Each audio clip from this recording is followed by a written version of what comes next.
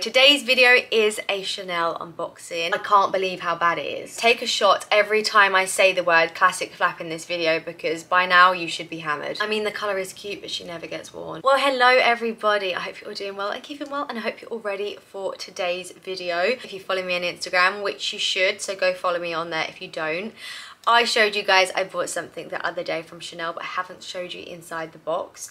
So I'm going to unbox it with you in this video, but I'm also going to do a review on all of my Chanel handbags. I'll do size comparisons, I'll talk about the leather, the wear and tear, and which size Chanel bag I think personally is the best size. So let's start off first of all with the unboxing.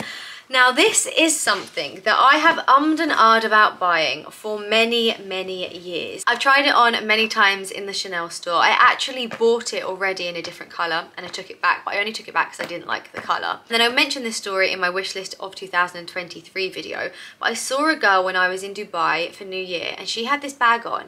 She just looked so cool and it made me think, do you know what? I really feel like that would go with my wardrobe and go really well in my handbag collection. So when I came back to London, I went to store to try it on and it was sold out everywhere and it has been ever since. So I spoke to my Chanel SA. She said, look, I'll put you on the waiting list. When we get one in, I'll give you a text. And she texted me on Friday. I was actually out walking near the store anyway and she said, Freya, I have the bag you're after, so would you like to come and try it on? So here is the box. I have already unwrapped it. I'm sorry. I've actually already worn it. I wore it the day after I bought it. I just couldn't wait. As always, it came with the Chanel Camellia, which you can see just there, and then the ribbon around it as well. So like all Chanel bags, or I believe all Chanel bags, it came in a box like this. I will open it up. And inside we have the tissue paper. I tried so hard not to rip the tissue paper, but I failed massively. I love the sound of fresh tissue paper. Inside we have the dust bag and also this little fan thing. They always do this in the boxes. I think it's very clever with the tissue paper. We have a care card. This is 5 care tips by Chanel for their leather goods. We have the dust bag. And then I know so many of you know exactly what bag this is already, but there might be a few of you new here and you haven't watched my other videos, so you won't know what it is. But it is the Chanel 19 black leather gold hardware in the smallest size. So it's not the wok though, because actually the wok is the smallest size. This is the smallest Chanel 19 bag. It's my favourite size, if I'm honest. I do love the bigger ones as well, but I feel like for my lifestyle they're a little bit too big. For me, this is the perfect size. I felt like it would be a really good addition to my handbag collection because it's such a casual Chanel bag. I do love the classic flaps and you can definitely wear them casually, but given the price of them now, which is obscene, I don't know how I feel about wearing those bags day to day. Don't get me wrong, it's not like this was cheap. This was not a cheap bag. This cost me a load of money and I will be selling some of my other handbags to slot this one into my collection. But it just feels a little bit better for everyday life than the Chanel classic flap does. On the weekend, I wore this with a bomber jacket with a little Chanel brooch. I'll actually insert a photo because I did take photos that day. Leather trousers, Converse, just really casual, and I love how this looks. Something else I really love about it as well is the fact that you've got this little top handle, so it looks lovely wearing it on the crook of your arm like that, or of course you have the crossbody strap option as well, so it's quite versatile too. But I do think this would look really nice on nights out as well. Now I believe the Chanel 19 comes in 2 different leathers, don't quote me on that, but I think it's lamb or goat. This is lambskin. And to be honest, lambskin is not always my favourite. I'll show you one of my other lambskin Chanel bags later. But it's quite a fragile leather. You have to be really careful with it. But I have watched many reviews on the Chanel 19 and a lot of people are telling me it doesn't scratch like the trendy does. I'm unsure why, but hopefully I find that mine doesn't scratch too much either. The design of the 19 is meant to be quite slouchy and chilled. I can't lie, I don't really love slouchy handbags, so I'm going to put an insert in this because I want it to stay as structured as this as possible. I'm not going to overfill it. I don't want it to look kind of all saggy. I know that's the look, but that's why I prefer the smaller size, because the bigger the size of the bag, the more slouchier they become. And I know some people love that look. I do think it looks cool on other people, but for me, I like the fact that the smaller one is a lot more structured. So if I open it up, it's just one big flap inside. It is still stuffed, so I'll take this out. I restuffed it after I used it. I do that with most of my bags though when I'm storing them. The inside is actually bright red, which reminds me of my Louis Vuitton Capucines. That bag is also bright fuchsia, like pink inside. Actually, is this? No, this is definitely like a burgundy red. So it's just one big giant compartment, which is really good for every day because you can pop lots of bits in there. But as I've already said, I'm not going to be overfilling it too much because I don't want it to go too saggy. You have one zip compartment at the back, and then if I turn it around, you do also have a back pocket as well, which you can pop things in, which is actually quite similar to the classic flap. One of my favourite things about this bag has to be the Chanel CC on the front. I absolutely adore it. I just think it looks so pretty. I also really love the two-tone metal on the strap. So if you can see, if I get a little bit up closer, you've got a little bit of silver running down it, and then it's gold as well. It actually matches my watch quite nicely. But I think the silver running through it really helps with the casual look of the bag. I'm a girl that loves to wear trainers day to day. I'm definitely a casual dresser, so I really feel like this is going to fit into my wardrobe and just go with so many of my outfits. You'll have to let me know if you're a fan of the Chanel 19 or if it's not for you. I know not everyone loves it, but I really do. After I've worn it a few more times, I am going to give you guys like a proper review, and also in my Zara haul, I'm going to style it up with lots of different outfits. That's why I wanted to film this video before I did my Zara haul, because I'm definitely going to be featuring this bag with outfits in that. So as we're on the subject of Chanel bags, I thought it'd be a good video to talk more on the other Chanel bags that I own. I always get questions like, which Chanel bag do I like the most, which is the best to use, which is the most versatile, and just general wear and tear questions. So I'm going to go through in order of when I bought each bag. So the first Chanel bag I ever bought was this. This is the trendy CC in the smallest size, and this was always like my dream bag. I always regretted not buying the classic flap first. That was only because the year after I bought this, the classic flap went up by like another £1,000, and this has almost stayed a very similar price. I mean, it has gone up by a few £100s, but nothing like the classic flap has. So I wish I'd bought my classic flaps first, got them at a lower price, and then bought this after. But anyway, I love this bag. I think it's absolutely beautiful. My favourite thing about it has to be the top plaque just there where it says Chanel on the top of it. I don't know if you can see with the reflection in the window. I also love that it has the top handle, so you can wear it on the crook of your arm, or you can wear it crossbody with the strap. I've said this a number of times, but listen to how squeaky the handle is.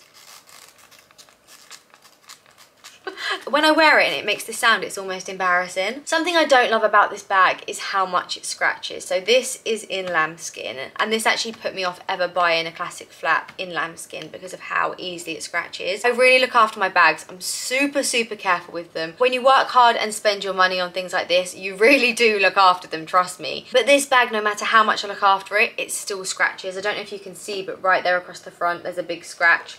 On the back, there's a scratch there as well. I mean, don't get me wrong, the scratches aren't terrible, but given the amount of use this bag's had, which is, to be honest, not that much, and how well it's been looked after, oh my god, I've actually just noticed there's like a big sort of scratch on the top there as well. Can you see it on the handle? But given the amount it's been used and how well I look after it, I feel like it's not in the best condition compared to my other handbags. Barely any of my other bags, touch wood, have a mark on them, but this has more than a few, which makes me really sad. I also very rarely wear this bag. I feel like sometimes it doesn't really go with my style, and I never really reach for it. Something that is good about it though is it fits quite a lot in it. It's got 3 big compartments in it, so you can fit loads of stuff in it.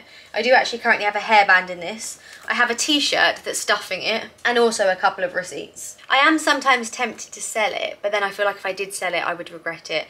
And even though it hasn't gone up in price too much since I bought it, I think it still has increased by about £700. So I feel like it's probably worth holding on to. But yeah, the leather and the scratches are not cute. The next Chanel bag I then bought was this. This is the most iconic bag, other than a Birkin, of all time. This is the Chanel Classic Flap, medium size, caviar leather and gold hardware. I bought this, I want to say, a year and a half after I bought the trendy, so I saved up and I went and I bought this. And this is when the classic flap addiction really started. I feel like once you have one of these, you want it in every single colour. Although the current price increases means that I'm being a lot more picky when it comes to the colours, and I will not be buying as many of these as I once thought. I actually went into Chanel before I bought the Chanel 19 earlier on last week, because I went to go and view a Chanel classic flap in beige, because I've been on the hunt for a beige or a tan classic flap for the longest time, and the beige is just never quite right. And the one I saw was beautiful, but the prices now just make me want to be sick. And unless it's perfect and I love it and I feel like I couldn't live without it, I'm not buying it. I just can't justify the new prices given the quality of them. There are still a few colours that I really like. For example, a beige one, I'd love a grey one, but other than that, I don't think I'm going to be buying many more of these. But that's always famous last words. However, I love this.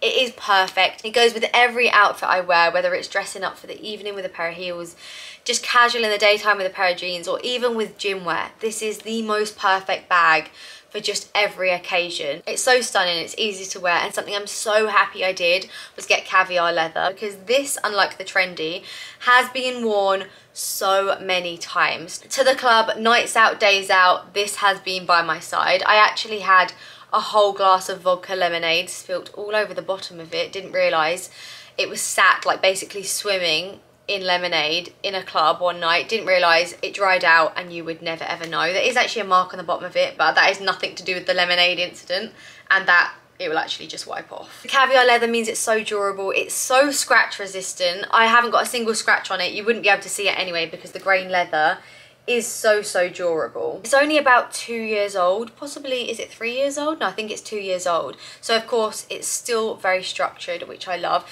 And the classic flaps do stay very structured. You even look at the vintage ones, the padding starts to go, but the structure always stays. I love the way you can double up the strap, so you can obviously wear it on your shoulder like that, or crossbody like this. One negative about this bag, and the only negative I have, is the fact that the hardware has tarnished. And I've mentioned this before in other videos, in my handbag collection and many times before, but if you're new to my channel and you've never heard me talk about it, I am pretty fuming about this situation. So if I get a little bit closer, you might be able to see it, but the turn lock there has tarnished, and it's actually turning silver. I wouldn't mind so much if it happened now, because I have worn this many times. Even though after 2 years, considering the price of this bag, I wouldn't expect it to happen for 20 years. But it happened within about 10 wears. It wasn't long at all before the lock started to tarnish. And I've said it before, but I actually sometimes get embarrassed because it kind of looks a little bit fake, because it's turning silver, and you just would not expect that of such an expensive handbag. I did take it into Chanel and they said they would send it off for repair, but I have heard the repair can take like 3 months, and I wasn't prepared to be without it for so long, especially because I didn't have, well, I obviously had the trendy, but I didn't have another Chanel bag like this. I have now since got one very similar, so I could probably send it off for repair, but yeah, I just think that is such a shame, and just shows you how bad the quality is given the price. As I said, my black classic flap started an addiction, so not too long after came my white classic flap. I think it was the following year though, I so lose track of time. But this is my white classic flap, caviar leather, champagne hardware. She's stunning. I love her so much. This was my first ever small classic flap, and it actually made me realise that I prefer the small size to the medium size. So this is how they both look next to each other like that. There's not a huge amount of difference in the size of the two of them. And to be honest, there's not much difference in the price. The small is only about £500 cheaper than the medium. So I do often think if you're gonna buy one of these bags, you may as well just spend the extra £500 and get the bigger size. But I prefer how the small looks on me personally. I think it just suits my body frame more than the medium. I think the medium sometimes can look a little bit big. The only thing I'd say about the small is it doesn't fit half as much in as the medium. Even though they don't look too dissimilar size-wise, inside I find the small fits far less. Now, when I bought the small, I was told I need to be careful because of colour transfer. Obviously, it being a white bag or any type of light leather handbag, you need to be careful wearing it with jeans, dark colours.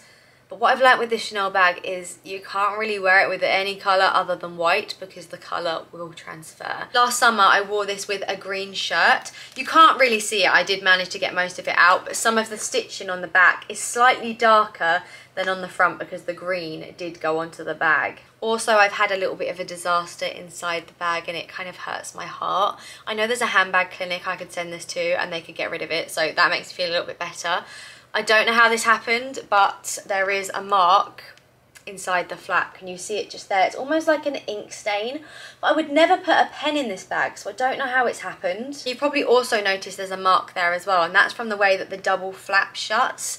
It marks it all the time. I am able to rub that off, but the mark just appears again. It's also marked on the top there as well, where the chain rubs against it too. And there's also slight tarnishing on the hardware just up there. Can you see it? And this bag is barely a year old. So when people say the lighter colour leather bags are hard to care for, they're not joking. All that being said, I do have a white YSL bag and there's barely any marks on that. So maybe it's to do with this leather, I'm unsure. The funny thing I always find with the white caviar leather compared to the black is it's a lot stiffer. I don't know why that is, but these feel like totally different leathers, although they are exactly the same. Overall, I do love the white classic flap. It goes with so much stuff, but it does make me sad, the fact that it does get marked so easily, but it's still such a beautiful bag, and it did make me realise that I do prefer the smaller size compared to the medium. After the white classic flap came along my first ever Chanel mini in a very bright colour. This is the only colourful bag I own. I have owned other colourful bags in the past.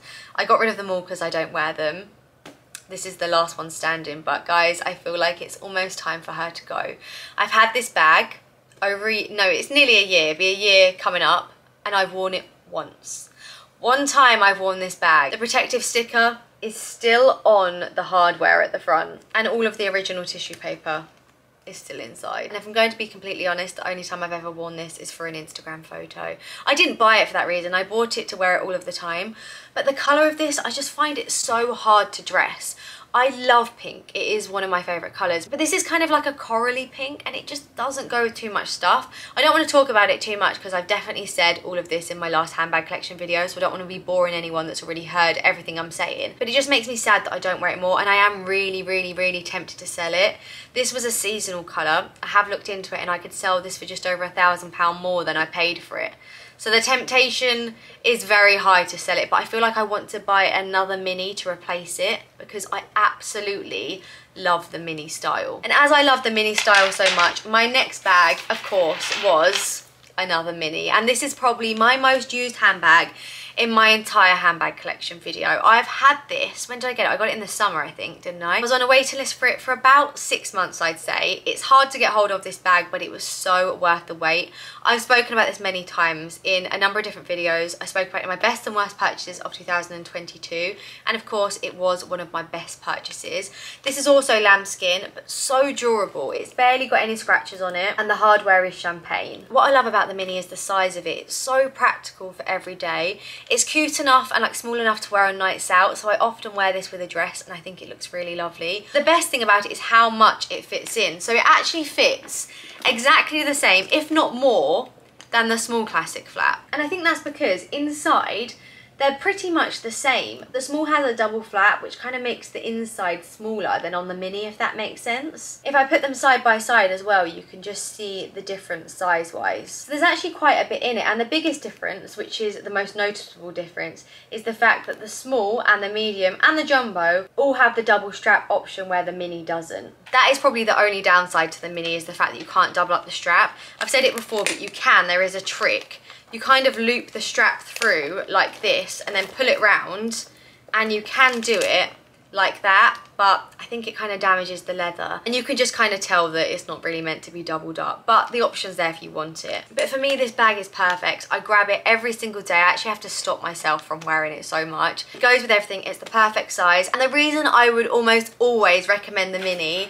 rather than the medium or the small classic flap, by the way, this is the size comparison between the medium and the mini, and if I do side by side, so there's a really big difference in the size here. When you look at them like this, you can really see the difference. But the reason nowadays I almost always say get a mini classic flap is because of the price. Minis tend to really hold their value too, which is really good if you're ever thinking of reselling them. I now want a mini classic flap in every single colour. I love the khaki ones. That was seasonal, but I've got that on my wish list. Also, I'd love a grey one. And also because the price of the minis isn't as extreme as the small and the medium classic flaps. I'll leave all the prices on the screen when I talk about each bag, by the way. It's still a lot of money. I'm not saying it's not. It is, but in the handbag world, this isn't too bad. But given the price, I can kind of justify buying it in fun colours. And cost per wear for this will end up being minimal because I honestly wear it so much, and I know if I got other colours I'd wear them just as much too. Well, that is the last bag in my Chanel handbag collection. One day I will have hundreds of them, as long as they bring the prices down, which will never happen, but we'll see how that goes. I hope so much you've enjoyed this video or found the information I've shared with you a little bit helpful. I always get questions from you guys asking me to review certain handbags, and my Chanel bags are probably the bags I get asked about the most. So I hope you've enjoyed this video. As always, thank you so much for watching. If you don't already, subscribe to my channel, give this video a big thumbs up, follow me on Instagram and on TikTok, and I will hopefully see you in my next one, which, if you're into handbags, is actually a YSL handbag giveaway. So hopefully I will see you there. Take care, guys. Bye bye.